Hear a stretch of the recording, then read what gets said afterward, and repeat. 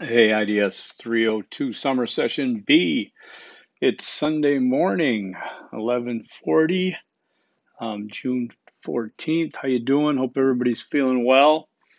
It's just an incredible. I was watching the movie 2012 as background for when I was going through your discussion boards and kind of chuckled about how quaint that was, that they thought the end of the world was going to be tidal waves and earthquakes and all kinds of things when instead we're going down the tubes and with a little virus and big social movements. Hopefully it'll all come out in the end. Um, all right, so that was a bad opening. I'm not even going to restart it, so you can just have to deal with it. All right, so Module 5. First, let's take a look at some of the things that came before us. Number one, I want to remind you, remember this is a compressed course from 15 weeks down to 6. So that means it's even more compressed than the 7.5 week sessions A and B. So it's a lot of work, and it should be because it's an upper level university class and it's in 6 weeks, and you signed up for it and you paid good money for it. Nobody's complained or anything, but I like to send out that reminder that as we get in these last 2 weeks here, it's going to be intense. And if you turn in low quality work, it'll be scored accordingly. It's not about just throwing something in there and getting it. Okay. I just wanted to be really clear on that, that now is not the time to slack off. If I look at the overall class, just to get an idea here, um, overwhelmingly everyone's got A's or B's. Okay. Um, that can start slipping. I have seen some slippage already, but it's tough. And it's not like, you don't want to get an A for just showing up. Well, maybe you do, but you shouldn't. Um, so keep it up and let me know if anything's going on. All right. So let's take a look then in module 5. No, let's not yet. Sorry. Okay. If you see any of your scores that are missing or wrong or what have you, you got to let me know. Okay, I appreciate those who've let me know that I slipped up and not given them their 5 points for the video. I might have got distracted, anything. So if I missed that, let me know. As far as that bonus survey video, there's actually 2 parts to it. I'm just adding the 5 points onto your Module 4 video 2 score to make it 10 out of 5, just as an FYI. Okay, but let me know if you see anything missing. All right. In terms of this discussion board we did on becoming an interdisciplinarian, I didn't mention, it's in the instructions per this week's readings. There were some really important readings in there by Newell and Benson.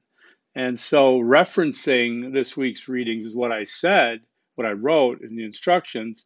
And if you didn't reference Newell or Benson, I dinged you for that, often heavily, I guess, because it's important that not only that you read those because they're very foundational in terms of the information you get for this academic focus you've taken on, but also as an instructor student relationship, if the instructions are reference the readings, then reference the readings. Okay, this was not a exercise in explaining to me again about being a jack of all trades. Okay, that comes from personal experience. We're trying to add to that now, adding to your acumen as interdisciplinarians. Okay, one thing I want to state in the discussion boards I've looked at, you got to give me paragraphs. You got to give anybody paragraphs who's reading your work, okay? You can't just have one long drawn out thing. Well, you can, you have, and I'm digging you for it now because I've explained this forever. Discipline writing requires you to understand where you are shifting gears and making a new paragraph. And even in the discussion board, I said you could do a paragraph break, a line break, to give the reader a breath instead of just brown all the way down. Okay, it's disciplined writing. It's understanding that you care about your work. Okay, because if you give me this in any papers, it's going to get slammed. Okay, please remember that. All right. Okay, so in terms of the articles, journal articles, anything you found in your discussion board on the primary sources, they were really good. Okay. And I know I have said this maybe once or twice, but this is one of the best classes I've had. Okay. and put me on a lie detector test, and I'll tell the truth. It's one of the best classes I've had. You guys are doing quality work. I just want to keep pushing you to get to the finish line at that high level, okay?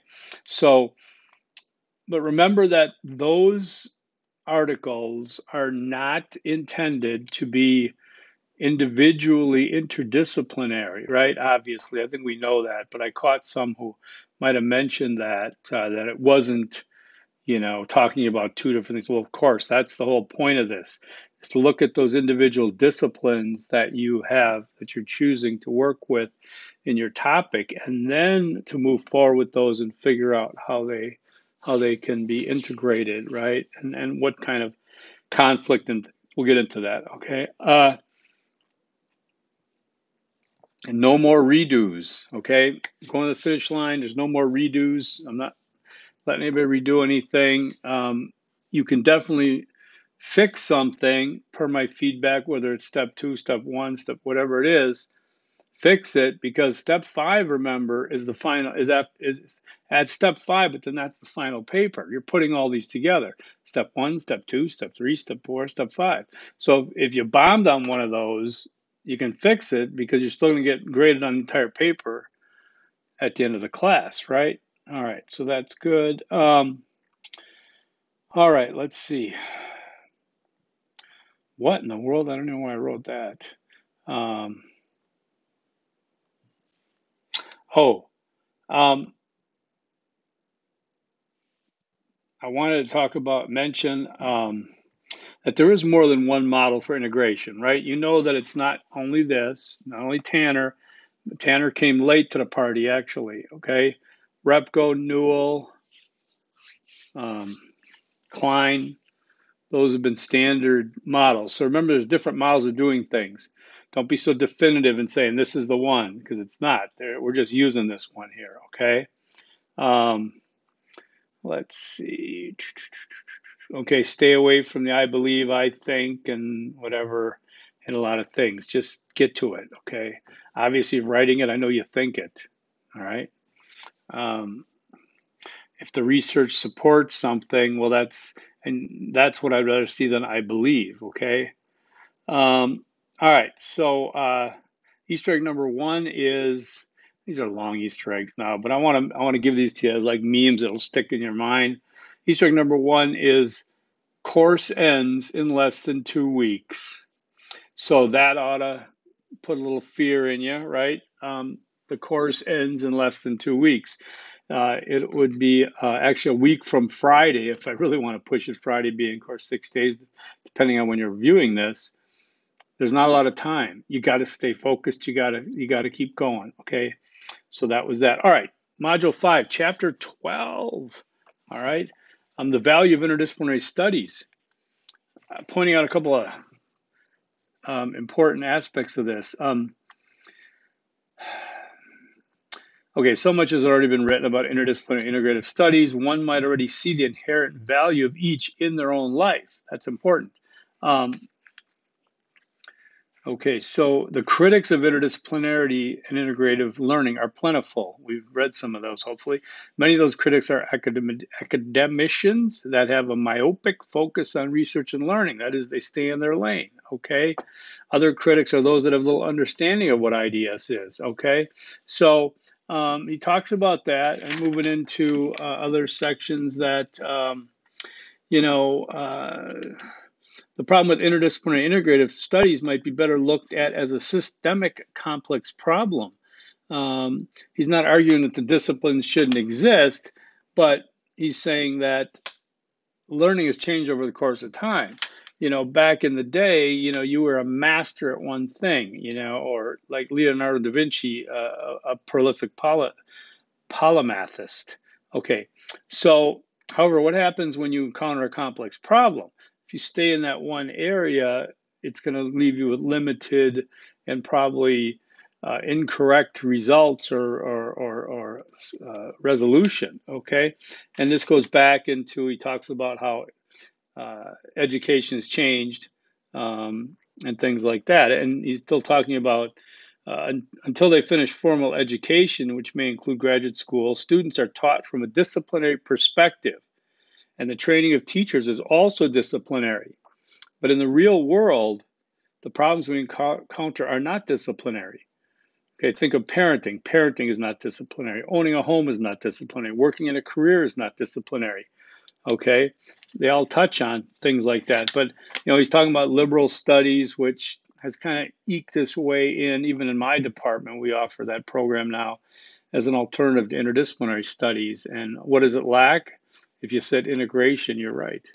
Okay, so there is the need for interdisciplinary studies, and he mentions Newell's response to Benson's criticism. If you haven't read that, I would go back and do it. It's really important, okay? We need interdisciplinarians to overcome the problems of having too many experts. That's not to say you shouldn't be an expert, but what do we say an expert does? It really focuses and zooms on one thing. That's great, Carlos Santana is an expert guitar player, okay? And that's great. We need him. I need him.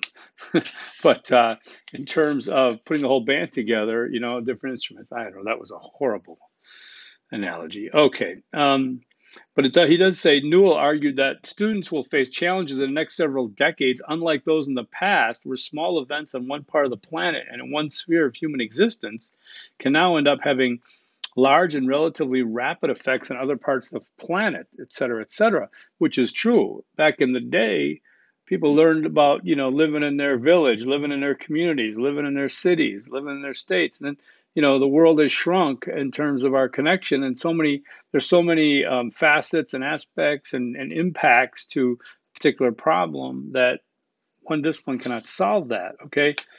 The world in which we live is not disciplinary. You cannot function in this world from a single perspective, all right? And it's a world characterized by complex problems, okay? The challenge for the interdisciplinarian is to view disciplines from the relevancy they add to real world problems. This is the skill that I want you to focus on because it's the best one you can communicate in your elevator pitch, okay? Integrative learning is a process, okay, where students bridge curricular and co-curricular activities, explore and make connections. Stay away from the jack of all trades analogy. It's old, it's washed up. Step up your game because you're worth it to a higher level than jack of all trades, all right? Okay, and he's talking about value defined, which is interesting. College degrees are typically valued in terms of how much money a graduate makes. I think IDS is low. I think like engineering is high, whatever. But the question then is money the only thing that is valued in our society? Well, for many it is. For many, you want to get yours. You want to get your piece of the pie. You want to get the bling, get the make it rain. You want to do all this, and but in this area, you didn't choose it for that. I know you didn't, because you wouldn't be here. You'd be somewhere else. So this is a more valuable degree for those who understand what kind of value it can bring, all right? But it's left to the student to define. That's the challenge. See, you can go out and study, electrical engineering,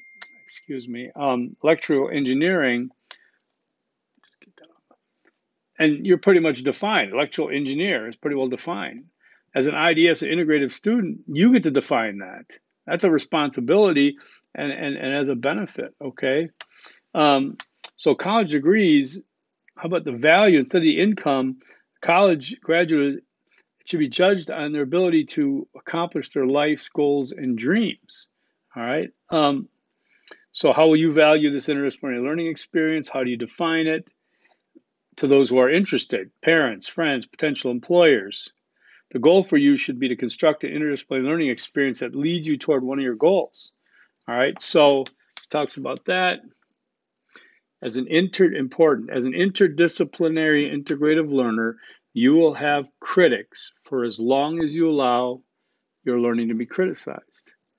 Okay? It will be up to you to determine the value of your education and let others know how you define it.